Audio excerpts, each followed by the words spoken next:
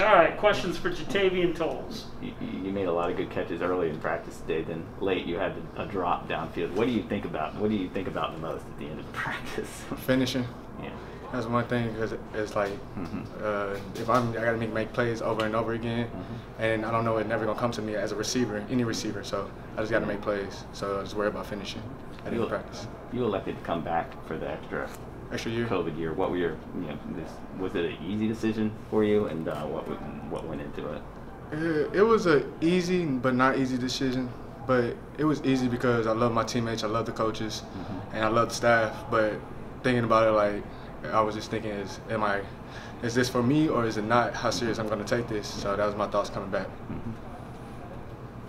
How comfortable do you feel like where you are right now? I mean, like, last year at one point they moved you to cornerback, then they moved you back to wide receiver. Now you've got a chance to really make an impact there. What do you feel about it? Well, I feel like I'm supposed to be a receiver, but I'll do anything for Tulane, of course. It's my team. I fucking Tulane. I mean, I like Tulane, excuse me. But yeah, other than that, I just feel good coming back. Everything's fine. I feel comfortable. Yeah. How do you feel like you guys are doing as a group, the receivers, in preseason? We need to work. I feel like we're doing good. We're gonna be great come season time, but we still need to work. What area the most? Catching everything.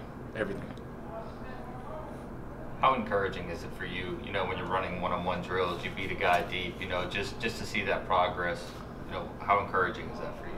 It's very encouraging for me, but I expect myself to do it. I expect, even not myself, I expect my other receivers to do it too. Anything else? Perfect. Thank you. Thank you.